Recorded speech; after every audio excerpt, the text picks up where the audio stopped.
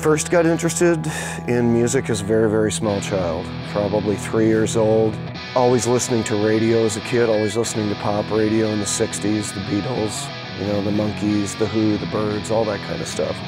Well, currently using the Artisan 100. This is my main workhorse for when I'm touring. It's one of the main amps that I use when I'm recording. It's been great. I've been using these for about 4 years now. And the Artisan is really good. It's a very simple 2-volume bass, mid, treble, you know, the 4 voicings, and you know, the presence. It's very, very straightforward amp. I'm not a big fan of amps that have a lot of extra accessories and extra controls. Pretty much if you can't get it done with volume and 3 EQs, you should maybe not play guitar.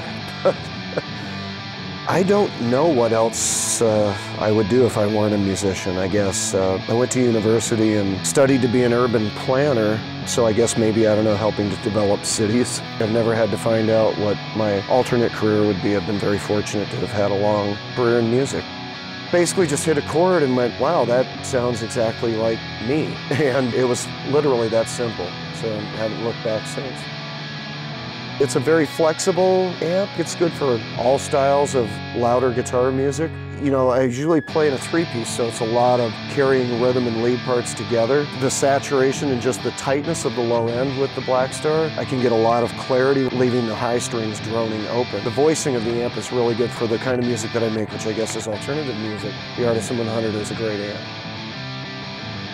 Best piece of advice I would give to a beginner is just you really have to put the time in, you really have to practice. It seems as time goes on and music changes, and it always does change.